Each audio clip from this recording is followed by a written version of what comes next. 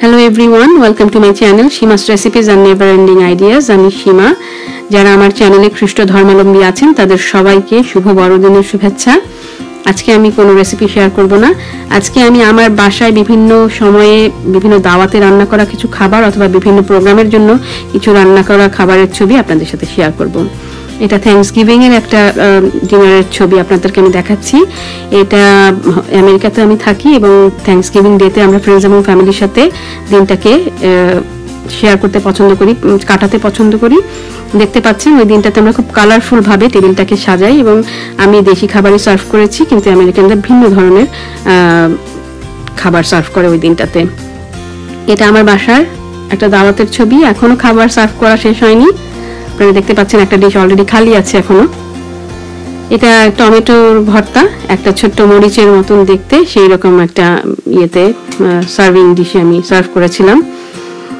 আর এটা হচ্ছে বেগুনের ভর্তা, গত বছরের পহেলা বৈশাখে এটা তৈরি করেছিলাম। আর একটা প্রোগ্রামের জন্য আমি নৈটা শুটকি ভুনা করেছিলাম, সেটা দেখাচ্ছি। আর আমার বাসার বিভিন্ন দাওয়াতে আমি ডিম ভুনা করলে কিভাবে সাজিয়ে দেই সেটাও দেখাচ্ছি। ছবি তুলে রেখেছিলাম, সেই ছবিগুলো শেয়ার করছি আপনাদের সাথে। দেখতে পাচ্ছেন যে আমি ডিমটাকে সাজিয়ে পরিবেশন করেছি। কাবাবটা আপনারা দেখতে পাচ্ছেন যে আমি একটু ক্যাপসিকাম লেবু কেটে ওগুলো দিয়ে সাজিয়ে পরিবেশন করেছি। দেখতে পাচ্ছেন কচু পাতার মতন একটা ডিশে আমি ভাত পরিবেশন করেছি।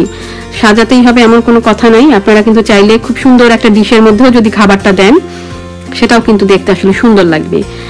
একটু রঙিন অথবা একটু দেখতে বিভিন্ন রকমের, হয়তো একটু পাতার মতন শেপ বা একটা ফুলের মতন একটা শেপ, এরকম ডিশগুলো যদি কিনে আপনারা খাবার পরিবেশন করেন সেটাও কিন্তু দেখতে ভালো লাগবে।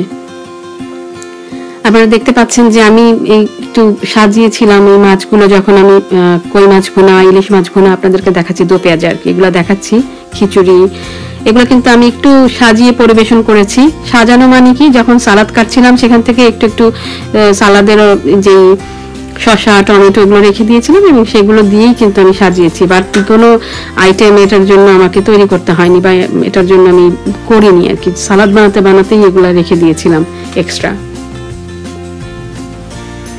এবং সেগুলো দিয়েই আমি সার্ভ করেছি। এটা ফ্রাইড রাইস আপনারা দেখতে পাচ্ছেন। যখন অল্প গেস্ট থাকে অল্প খাবার বানাই, তো সেভাবেই আমি পরিবেশন করেছি। এটা লেটুস, আপেল আর হচ্ছে টমেটো দিয়ে একটা সালাদ করেছিলাম, সেটা স্প্রিং রোল সস দিয়ে আমি পরিবেশন করেছিলাম। এটা হচ্ছে পিঠা, সিরিঞ্জ পিঠা যেটা, সেইটা আপনারা দেখতে পাচ্ছেন। আর এটা হচ্ছে বিফ তেহারি, গরু মাংসের তেহারি। এটা লেবানিজ কাবাব তৈরি করেছিলাম। এগুলো রেসিপিগুলো আছে আমার চ্যানেলে, আপনারা দেখে নিতে পারেন। এটা হচ্ছে হোল ফিশ, এটাও একটা প্রোগ্রামে আমি বানিয়েছিলাম। তো সেই মাছটাকে আমি দেখুন, দুইটা মাছ আমি তৈরি করেছিলাম, রান্না করেছিলাম, তাদেরকে আমি আবার একটু ক্যাপসিকাম দিয়ে সাজিয়ে দিয়েছিলাম। এটা সেসামি চিকেন, তাই সেই জন্য এটার উপরে আমি একটু দেখুন সেসামি দিয়ে সাজিয়ে দিয়েছিলাম। আর এটা হচ্ছে ব্রকলি দিয়ে, বিফ দিয়ে আমি একটা চাইনিজ আইটেম করেছিলাম। এটাও চিকেন দিয়ে ক্যাপসিকাম দিয়ে একটা চাইনিজ আইটেম তৈরি করেছিলাম। এটাও একটা চাইনিজ আইটেম, এটা চাইনিজ ফিশ বলস, এটাও খুব মজার একটা খাবার। আপনি দেখতে পাচ্ছেন মাছের মতো দেখতে একটা শেপের বাটিতে আমি পরিবেশন করেছিলাম। ভর্তাটাও একটা প্রোগ্রামে আমি তৈরি করেছিলাম, একটা দাওয়াতে আমার বাসার। এবং এটা হচ্ছে মাছের কোপ্তা, সেটাও আমি ছবি রেখেছিলাম, সেই ছবিগুলো আপনাদের সাথে শেয়ার করলাম। নতুন আলু দিয়ে ফুলকপি দিয়ে রান্না করেছিলাম, সেই ছবিটা দেখিয়েছি। আর এটা হচ্ছে বাঁধাকপির ভাজির ছবি, এটাও একটা দাওয়াতের টেবিলের ছবি। জাস্ট দেখতে পাচ্ছেন যে সুন্দর ছোট বড় বিভিন্ন রঙিন কিছু বাটিতে আমি খাবারগুলো সার্ভ করেছিলাম। এটা হচ্ছে বেগুন ভাজার ছবি।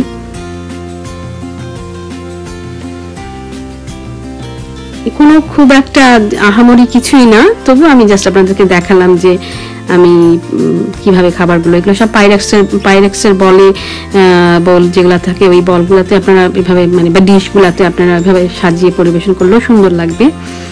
আর এটা হচ্ছে রমজানের সময় ইফতারের, এটা ছিল ইয়ের ছবি, হালিমের ছবি। এটা ইফতারের একটা প্লেটের ছবি আপনাদেরকে আমি দেখাচ্ছি। আর সেই সময় কিছু সালাদ বানিয়েছিলাম, কারণ আমি গ্রিল চিকেন তৈরি করেছিলাম সেটা দিয়ে খাওয়ার জন্য।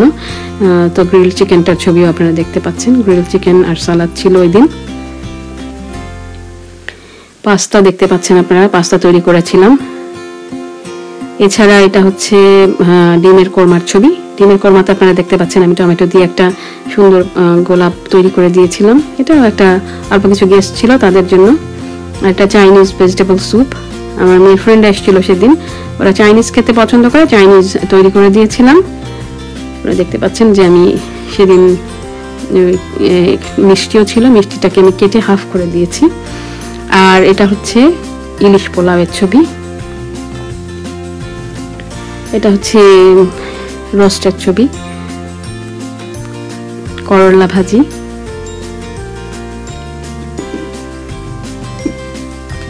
রোস্ট পোলাও আর বোরহানির ছবি আপনারা দেখতে পাচ্ছেন।